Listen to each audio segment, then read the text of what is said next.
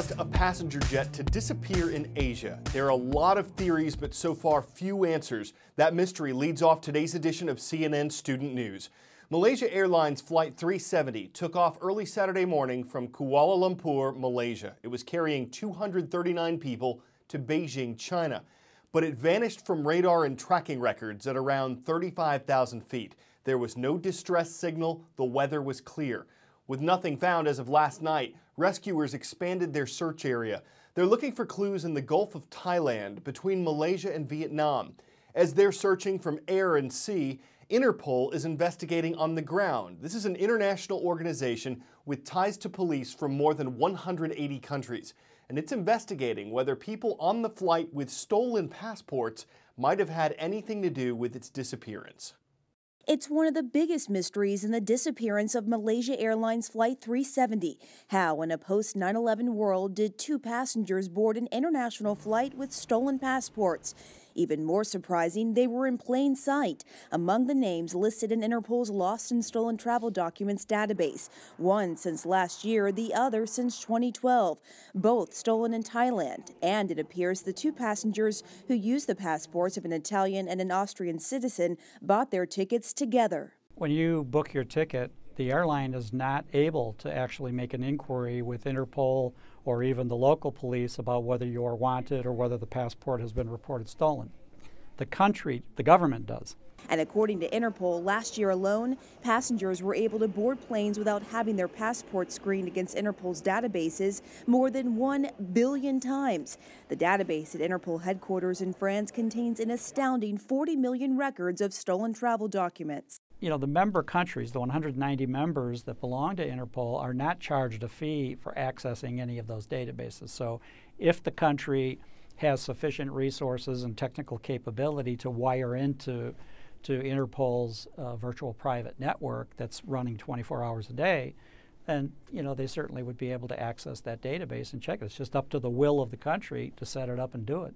Interpol Secretary General Ronald Noble said, "Now we have a real case where the world is speculating whether the stolen passport holders were terrorists, while Interpol is asking why only a handful of countries worldwide are taking care to make sure that persons possessing stolen passports are not boarding international flights." Edward Snowden says he has no regrets about leaking classified government information to the public. Yesterday, he asked people at the South by Southwest conference in Austin, Texas, to help fix U.S. government surveillance. Snowden is a controversial man. He's a former worker for the National Security Agency, the NSA. He's now living in exile in Russia because the U.S. government wants him to face felony charges back home.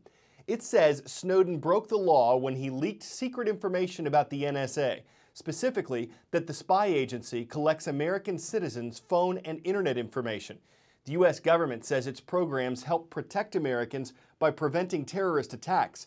Snowden's supporters see him as a whistleblower who's protecting Americans' rights to privacy. His teleconference yesterday was the first time he's directly addressed the American public since he fled the country. He asked developers at South by Southwest to make secure networks for users so that no one, including the government, can easily access Americans' information. I'm one of the Great Lakes of North America. In fact, I'm the only one located completely within the U.S. I'm connected to Lake Huron by the Straits of Mackinac. I'm Lake Michigan, and I border that state as well as Wisconsin, Illinois, and Indiana. And almost anywhere you look at Lake Michigan, you're going to see ice. More than 93% of the lake is covered. That's the most ice Lake Michigan has seen since 1979. All of the Great Lakes have had a winter like this, and the snow and cold have helped their water levels, which have been below normal in recent years. But one downside, how do you get boats through this? Lake Michigan is important for shipping everything from grain to coal to iron ore. We are on board the Mobile Bay, which is a Coast Guard cutter and an icebreaker. And check out this ice. It is absolutely incredible. They're trying to open up the shipping lanes for the Great Lakes shipping season, which is just getting underway this week. And you could see the chunks of ice. They're just incredible. And this is an area actually you're looking at right now that they've gone through already and broken up. It refreezes, they break it, they refreeze it. Commander John Stone is with us, and Commander, you're saying in some areas you're looking at 4 feet, which is just an incredible amount of ice. Even this thing's having a tough time getting through. That's correct. So on the Great Lakes, we've seen over 90% coverage throughout all the lakes this year, and in some places upwards of over 5 feet thickness. We were out today. The way they do it when they get into the really thick areas is to stop, go backwards, stop, go backwards. Which, like when you get your car stuck, it's just rolling back and forth. That's correct. The ship can break about 2.5 feet of ice continuous, but once it gets over that, we have that process of back and ramming in order to cut through the ice. You didn't need to see all that to know about the impact this winter has had. The snow, the cold, the ice. It hasn't hit everywhere. California is still baking under drought conditions, and the weather hasn't helped much with that. But it has helped in the eastern part of the country, where some farmers are hoping the precipitation will keep falling as temperatures rise. Through all the bitter cold and blowing snow, through the misery and madness, the long-running winter has brought long-awaited water. And the head of the Maryland Farm Bureau, Chuck Fry, says after some dry years, that's a big relief. Whether it's a dairy farmer on the East Coast or whether you live in D.C. or wherever you live, your food comes from the farm. And it's all hedged upon that water. Winter water counts. Absolutely, it counts. As a rule, every 20 inches of snow will melt into just 1 inch of water, and that may not seem like much. But a year ago, well over half the country was in drought conditions. Now the dry spots are down to around 35%, and that's mainly in the West, places like California. They are not going to even get to normal by the time their wet season ends later this spring. In simple terms, it comes down to this. With enough snow and enough rain, a farm like this can more than double its output of corn and soybeans and so much else. So as John Sewell prepares for planting, I hope it does this in the summertime. Not snow, but precipitation. if this keeps up. Yes, if this keeps up, that'd be fantastic. That's what we all hope for. High hopes amid the high waters that winter is leaving behind. Tom Foreman, CNN, Tuscarora, Maryland. When you're traveling through the Wild West, you got to be on the lookout for bandits, like the ones at Clear Creek Middle School. That's where the bandits are online in Buffalo, Wyoming.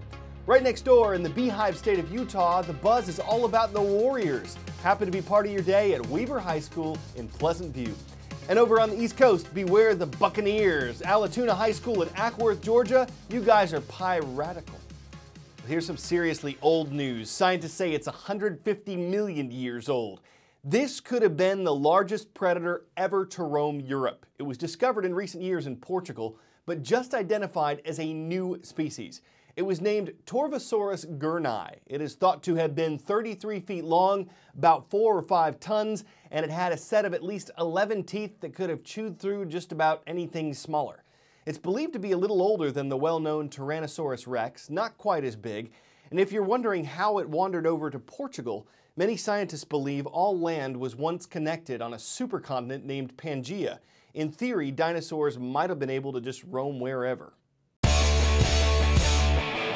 Okay, this probably won't revolutionize the way you order pizza, but it looks kind of fun in this YouTube video. Pizza Hut and a design agency baked up this idea. It's a concept, meaning it's not in full production yet. It's basically a touchscreen table. You sit down, play around with everything from sizes to crusts to toppings, place your order, and maybe play games while you wait.